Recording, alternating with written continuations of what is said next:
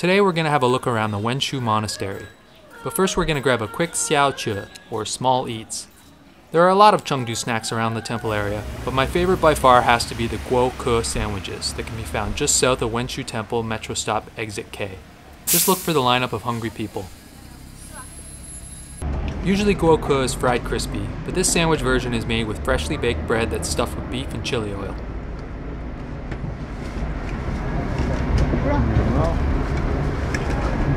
Brown sugar, waiting for 1 minute. 1 minute, okay. You can also try the brown sugar version if you prefer something sweet. What? Let me get a shot of that.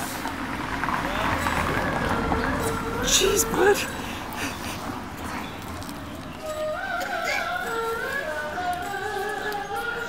Wasted brown sugar.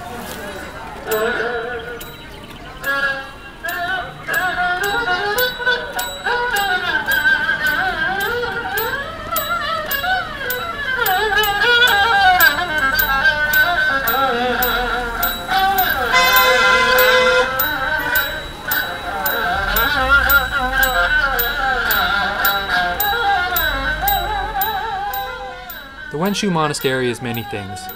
It's the headquarters of the Sichuan Provincial Buddhist Association and the Chengdu Civic Buddhist Association. It's also a tourist attraction, a place to relax, a place to worship, and a home for paintings, relics, and around 80 monks.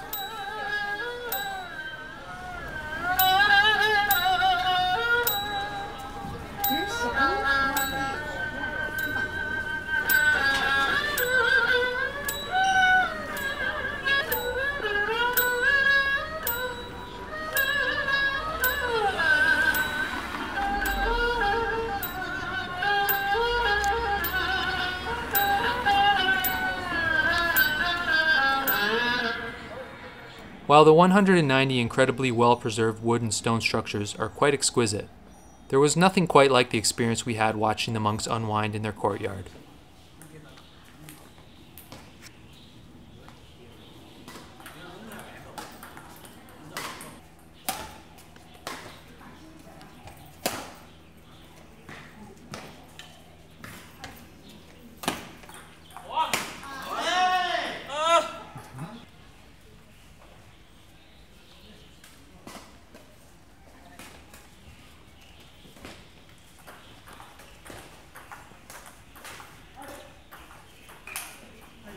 After wandering the grounds, be sure to explore the streets that surround the monastery.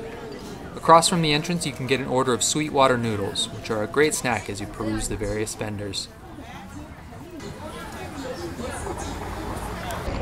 Point of view of the noodle shop, and see, there's Sarah, but this is all noodles, baby. We're gonna go for a little walk. We're gonna take our noodles for a walk.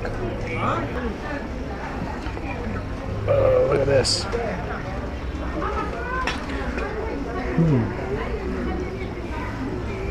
That's against the law. If that's a bear, that's against the law.